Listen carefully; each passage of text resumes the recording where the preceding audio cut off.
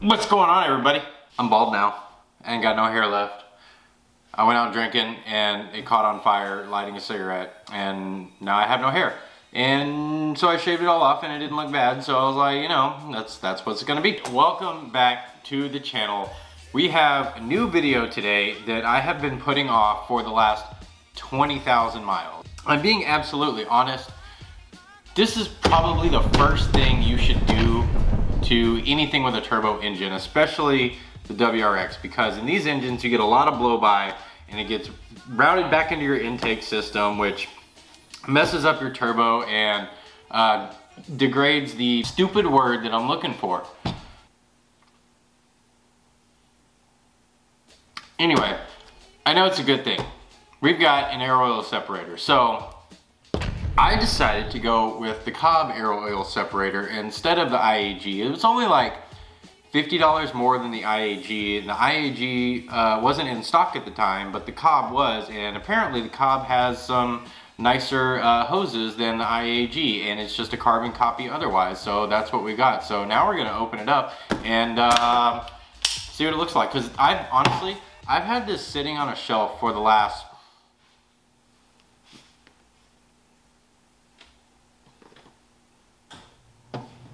year, almost. I don't even remember. I've had it forever and I haven't even opened it. So we're gonna use some YouTube magic. So I'm gonna sprinkle our fairy dust on it so we can get our magic going, and then there we go. All right, boom, yeah, it's all here. So this thing is so pretty. It's like got like anodized red on the top, little COBB thing. The thing that's weird to me is down here where the IAG has the lines already like banjo bolted in there. This one doesn't have that. You screw one in here and you plug one in here. Besides that, get off me. You got your little bracket here for relocating your ECU. Guessing this one goes bloop, right there. Yup. These are the ones that go on top of the engine to right underneath the EGR tube doodle. And these are heat wrapped because they sit on top of the engine. So that's pretty neat. This one goes up here, I think. I don't know. We'll figure it out. Here's the thing. I like doing how-to videos, but if it's your first time doing it, doing a how-to video, it's a little bit difficult. Knowing how to do something when it's your first time doing it doesn't make a whole lot of sense. So it'll be interesting. I found a really good tutorial how-to guide. It tells you everything you need to know. So I'm gonna link that guy's video down below. Jay's WRX, I think is what it was. It's a really good video. It's kind of entertaining, actually, even for being an hour long. Like, there was not very many parts where I skipped through. So I'm following his video to do this install, and I'm making my video because I want to. Yeah, now I'm done blabbering, and we'll go to the car now. Now we're in front of the car. Very first thing we need to do is take off our stupid modern car engine plastics. So first thing we're gonna do is take out the charge pipe. So we need to take that clamp off the intercooler, this nipple thing right here, and then, all right, see, bottom of the charge pipe goes right here. That's where the other side of that charge pipe thing is, and the first one is right there, that one.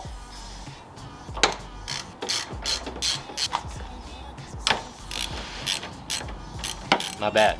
I'm using kind of a little screwdriver to kind of pry the bypass valve loose a little bit. It might be easier to pull the bypass valve out of the turbo inlet.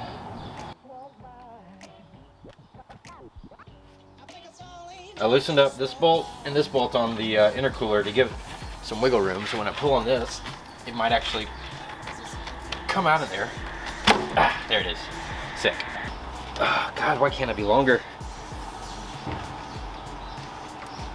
Ah, got you, motherfucker. Got you right on out the way there. There we go. Ta-da. Charge pipe with bypass valve. Yeah, you can see kind of in there where there's a lot of oil blow by. My hands are dirty, so you can't really tell, but there's a lot right there. Would you focus? Tiny screwdriver. There we go. That actually wasn't nearly as bad as I thought it was going to be. That be your ECU right there. Okay. There's that bolt on top, and then there are another bolt right up under there. Yeah, feels like it.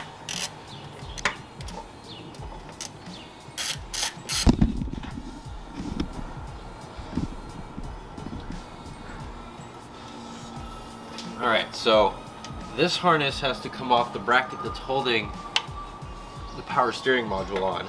So we've disconnected this one already. I just wanted to try it to see if it works. So this one, there's a little weird clamp thing, so you just grab a pair of needle nose and pull up on it and it'll pop right out. And then we've got one more bolt to get this whole little mounting bracket out.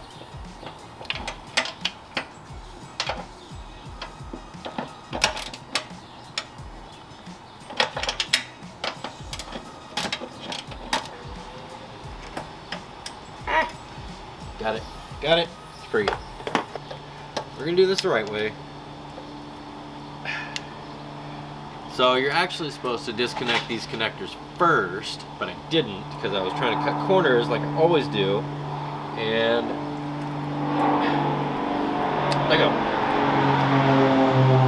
Let go. All right. So this is the one holding it in right here, and right here on the top of this, and this right there. And then you've got one back in here. It's a 10 also. Jesus Christ, why is it?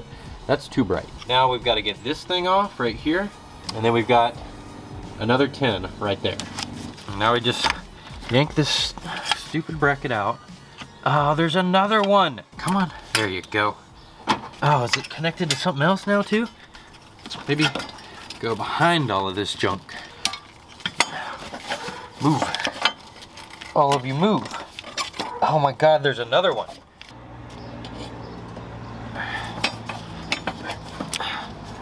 There we go. God, it's free. What are you stuck on now? Move. All of you move. Would you get out of the way? Success! This right here says relocate, not very accurate. All you're gonna do is take that out. Your bracket's gonna bolt right there. You're gonna use that same screw. This is the worst camera angle ever. Let's see right here. Just gonna loosen up.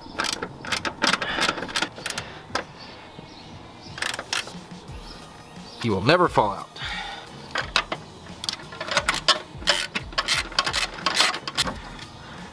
Ground strap. Other one.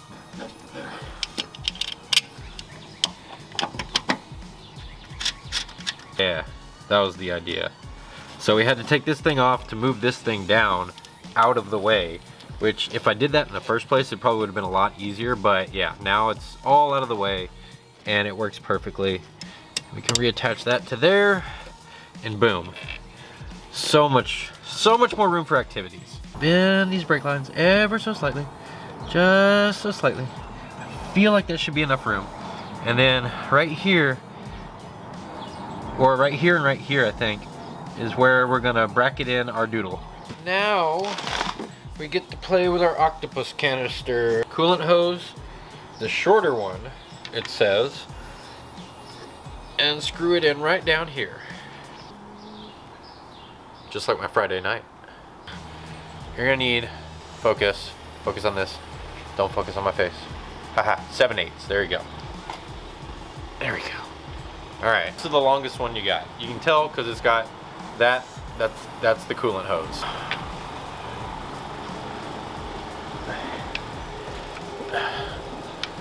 North Carolina, take your shirt off. I don't remember the rest of the words, but it says something about spin around your head like a helicopter, which is exactly what I'm doing.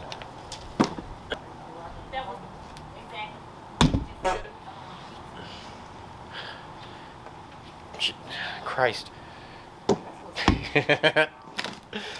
Okay, let's keep that out of the dirt, please. I wish I had some AN wrenches so that I didn't scratch this crap up, but that's pretty tight.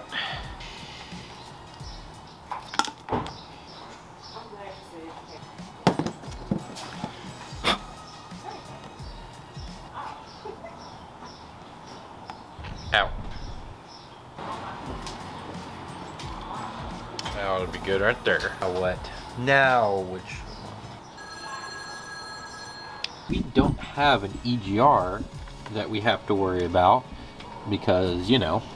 So, we're going to take the hose off of this doodle right here and put in the fitting for it, which are that doodle right there.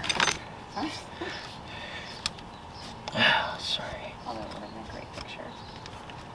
I mean, my butt's still in the same spot. Why not? I could if you wanted to. 50. Alright.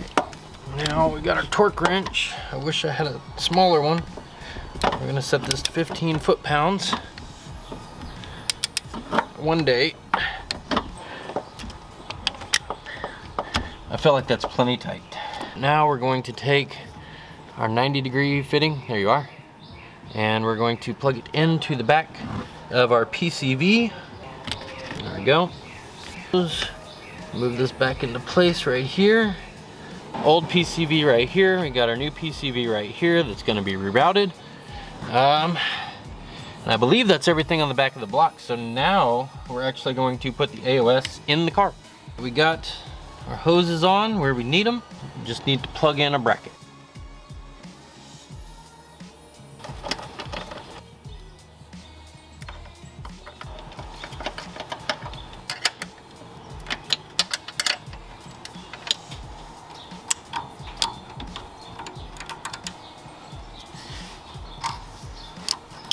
You don't necessarily need those little orange clips that everybody uses in their videos. If you have a pair of vice grips, that'll work. It's gonna be the messiest part of this.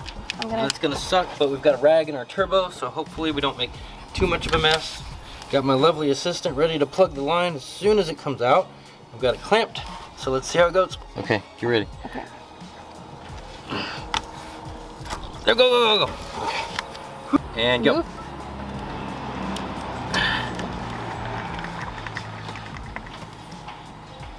Crap. Much better.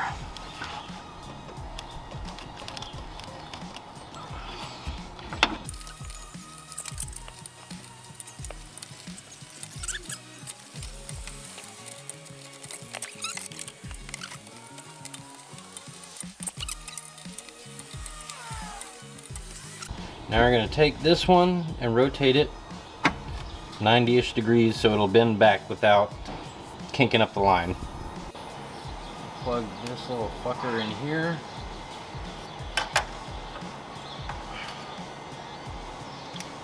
Against our better judgment, we're going to let go of that.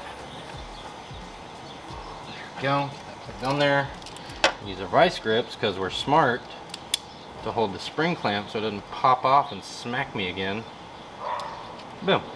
We got our spring clamp on our 90. We're going to plug it into our PCV hose right there. And I will already say I like the design of the COBB over the IAG because even in their instructions, they don't have it fitted through this hole right here. It feels like that's as on there as it's gonna get. Got that in. Now, we already got our spring clamp on this one. Not quite. A little bit more. There we go. Now we're on there. So now we've got to get this hose clamp off of here, pull this line off, and then this one, it's in top two breather hoses, that's gonna go right there. I still look super pale. Shout out to awesome apartment lighting because you can see everything. So food break's over. We're almost done. We got what I thought was the hard part done. I just did it. Like this hose right here, it's got a little barbed fitting right there, which those things are a pain in the ass. So I got it out in like 5 seconds. So thank God. Now we're gonna take this hose, plug it in there, and then move that one back up here, and we'll use one of those hoses to go into right there, and then that's where this will plug. We're almost done. We're almost done. Okay, coolant line. Route it all down here, all the way down there. We've got, that's an oil line. This stupid line all the way up here to our breather tubes. We got this one plugged in here. We got this one plugged in to this thing, and we've got this one plugged into here and rotated around. And these are plugged in right here. And these are plugged in right here. We're almost done. Now we just got to button everything back up. That's all we're doing.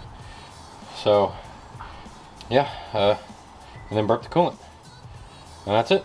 At this point, I'm very frustrated. It has been a long 5 hours of dealing with this. Most of that time was dealing with spring clamps instead of worm clamps. Do yourself a favor, get worm clamps to replace all the OEM factory spring clamps. When I went to go button everything up, my thought was keep the bypass valve in the charge pipe, plug it into the turbo inlet, tighten everything down from the turbo up to the intercooler back to the intake. My first mistake was leaving the bypass valve where it connects to the charge pipe somewhat loose. My thought was the charge pipe, and it can teeter a little bit so that I can finagle it into the turbo inlet and it can sit in there. The problem with that is, since now my turbo inlet is silicone, it would just bend around. When I tell you I spent way more time than I should have before I stopped for the night, that is a vast understatement. Let me preface this with, I get frustrated very easily, especially when I'm on a time crunch. I did not film it because I would be embarrassed. I was trying to fit this in so hard to the turbo inlet that I went to the point of standing on the charge pipe trying to push it into place. Luckily nothing broke. I didn't break anything, so it's fine. Now, so I did get the charge pipe in with the bypass valve. All I needed to do was tighten up the clamp for the bypass valve going into the charge pipe, and then it just slid right in. Sometimes the best thing to do when you're working on a car, you start to get frustrated, is just stop, take a break, go get food, do whatever. The next day I had a friend come over and help me in the short little 30 minutes that I did have time. I still had to work, so he pretty much put everything back together for me. What he did is he loosened up the charge pipe from the turbo, went from the intake manifold back down to the turbo instead of the way I was trying to do it, tightening it up at the turbo and going this way. That's what you should do. That's what I did not do. This is why I make these videos, so that I can go through the pain and the struggle of frustration and contempt and wanting to throw your car off a bridge with or without you in it, so that you don't have to.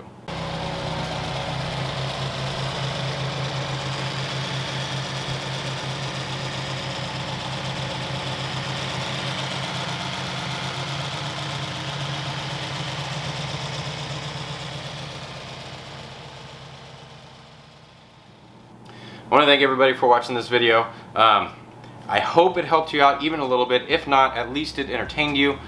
Thanks for watching. Thanks for subscribing. Hit the notification bell, because I don't make videos very consistently because I have 2 jobs. If you haven't subscribed already, you should really do that, because what I have coming up soon is going to be very somber and then exciting.